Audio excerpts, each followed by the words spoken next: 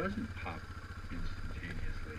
It gets punctured at a certain point, and then it rips open like a zipper. And there's a sound to it. It kind of goes like that. There's not.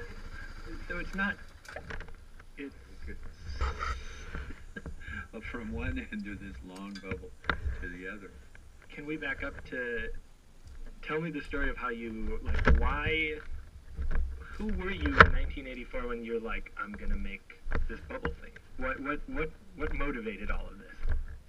Well, what motivated all of this was I was an architect at the time. I was working for Hardy Holtzman Pfeiffer, a very fashionable firm downtown. He said he spent his days designing these really intricate buildings where, like, glass staircases meet the stonework of the building at a 45-degree angle, and the roof is going up at another angle. And it all has to work down to the 16th.